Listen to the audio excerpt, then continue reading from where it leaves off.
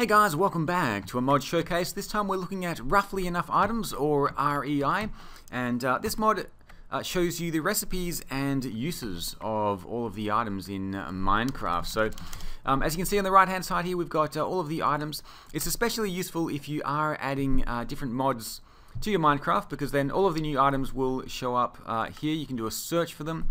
I wanted to make some jungle doors, so you can just press R and it shows you the recipes here. If you press U on an item, it shows you all of the uses, and as you can see, there's 25 pages of uses for the wooden blocks here, and it shows you the different machines that you can use it with as well. So it's definitely really handy. The other thing you can do is over here is the config screen.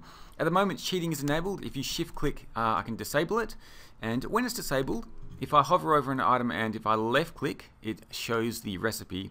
If I right click, it shows the uses. Otherwise, with cheating enabled, when I click, it will actually add that to my inventory. So it's added an acacia door there.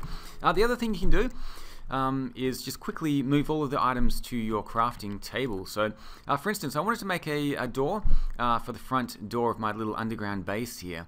But I can just click over here to the jungle door, click on the recipes, and just click on add, and there you go. It automatically adds the items to the crafting screen. If I wanted to make something a little more complex, like say a hammer, I can just press R and just press add, and it adds the items here to the crafting recipe, and I can take out the stone hammer. So yeah, it's definitely very handy to have. Let me just go and place down the doors here to the front of my little house. So that's REI, roughly enough items. As of this video, it has been updated to Minecraft 1.14. You do need the Fabric mod loader installed and the Fabric API in your mods folder as well.